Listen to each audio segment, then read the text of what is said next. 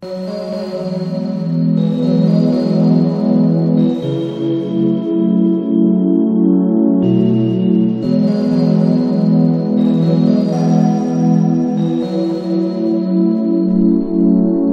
guys, this is Scott and Ariane with this Nomadic idea. Thank you so much for watching this video.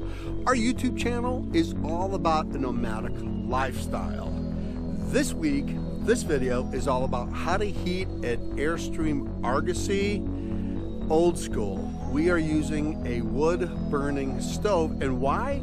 It's because we wanted our Airstream Argosy to be completely eco-friendly. We also know that propane, although it's a great source for heat in camper trailers, also gives out a bunch of condensation. And because our Airstream is only 28 feet long, we thought we could burn a wood burning stove and provide dry heat without the condensation. That's exactly what we did. We bought the Cubic Mini stove from Canada, and it's all about wood burning, and I gotta tell you, I'm really excited to put this thing in. So here's a video on how to do it. So a wood burning stove is going to go right by the door because we're going to be in this area quite a bit. We've got our workstation, we've got our couch. We're going to be in this area quite a bit. So we put our wood burning stove right here. I used, if you know anything about Airstreams, vintage Airstreams, then you know that it had a refrigerator vent for the propane. So these older Airstreams had a huge vent that went up here and then had a vent up through the roof. I took that out, completely took that out, resealed it, put a new cover on it, and I had all these rivet holes in the side.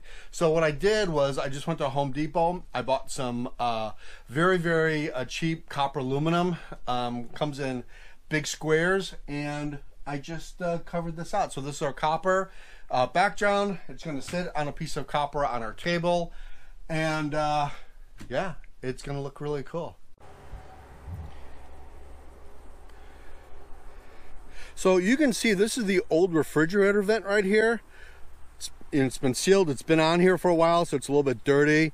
But I used the existing hole that was in the Airstream at first, and I'm going to put our chimney or our flue pipe through that. Again, that was an existing hole that was already on the Airstream.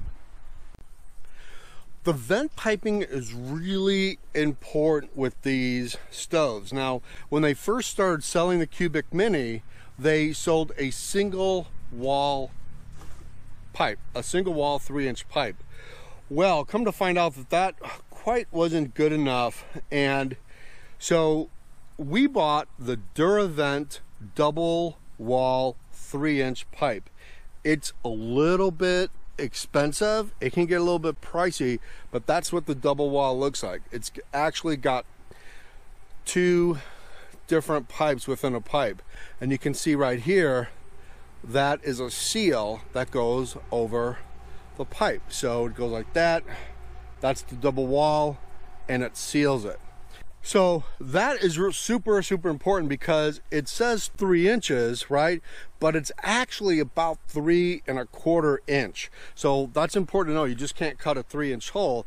The trick here is you want to cut a 5-inch diameter hole through here. You just center it, and I already centered it yesterday, so I knew where to cut. But this has got to be 5 inches. The reason you want that to be 5 inches is because the heat really builds up in that thing. So I really pushed this insulation away. I'm going to push it away a little bit more before I actually put the vent pipe in there. That's our foam insulation. And I'm going to make sure that's out of the way. I'm also going to put a small little coupler in here. It's just going to be a piece of flange that's going to go around the pipe right in this area to protect the heat even more. I'm also going to be cutting a they call it like a heat shield for the ceiling. And that's really kind of to cover the hole. And so when this goes through the ceiling, you can get, it's got a nice cap. I'll show you how that's going to go. So when this is done, that's going to go just like this. I'm going to paint it black so it looks pretty cool. And then that pipe will go right through there, and it'll be nice and snug, and you won't see the bigger 5-inch hole that's in here. And of course this is all going to be sealed from the top. Okay, so I line this up. It is very straight. You can see the pipe is going straight up the top, and that's why you want the 5-inch hole, by the way. So this right here is a deck tight. It's really for barn roofs, for pitched roofs. This is a this is actually a 7-inch diameter deck tight. It can go all the way from 2 inches to 3 inches, all the way to 4 inches. So what it does is it creates a seal right here. And then what you do is you're gonna caulk with high heat silicone caulk around here. You're gonna screw in or rivet around here to make it extremely sealable. And then that's how, this is high heat. By the way, by the time the temperature gets up here, it's probably only going to be, I mean, I'd be surprised if it was 200 degrees. It's going to be fine. Then what I'm going to do is I kind of retrofitted this collar. So there's a lot of space in between the insulation and the 3-inch pipe. What I'm going to do is I'm going to put this collar down in here, seal it, and then that'll give it that extra space, or that extra barrier for heat. And this, I just retrofitted this. This is just a regular dryer vent that I had laying around, and I just cut it off, and that's it.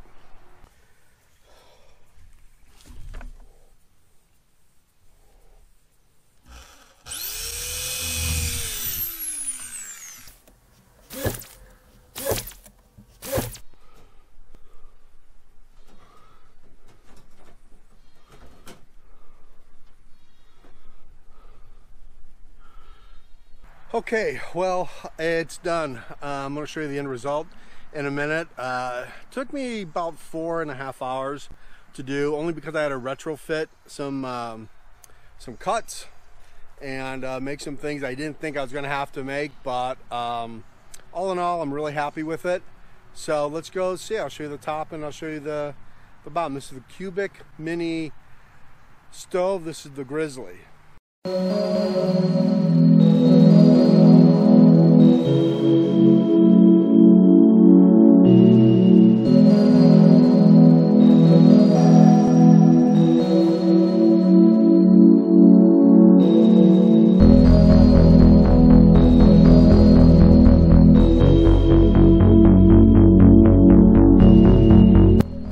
So that's the cubic mini Grizzly. The Grizzly can heat about 290 to 300 square feet. Of course, our Airstream is under 200 square feet. The best type of wood to burn in this is hardwood, not softwood. Softwood does not burn, it just turns into you know, embers. So yeah, so I'm gonna fire this up tonight, and it's supposed to get down to about 45 degrees. So yeah, we'll light this up and I'll show you guys and we'll test it.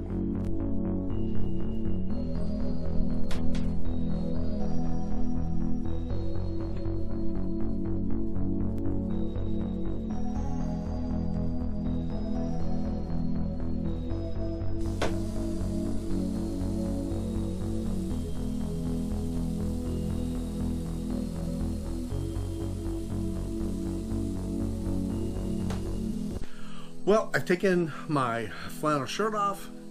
It's really super warm. I'm boiling water, which, you know, talk about multi-using your gear. That's one of the things that a propane heater could not do. You know, you'd be warm, but with the wood burning stove, it now gives us another fuel source to actually boil water, keep our coffee warm, all kinds of things. So anyway, You guys, thank you so much for watching this video. For people that are trying to install the Cubic Mini, a lot of good resources out there. I'm just one of them. I hope you learned something from it. It's really not that hard to do. It just takes a lot of time, patience, make sure you're doing it right, and of course ventilation is everything. So make sure that you understand how ventilation works. Sometimes you have to crack a little window open to you know, push the fire up through the flue, but it's really easy to do. Anyway, thank you guys so much. Please hit the subscribe button. Really could use your support. Hit the bell so you always get videos of how-tos, anything to do with your nomadic lifestyle, where the channel to go to. We'll see you guys later. Bye.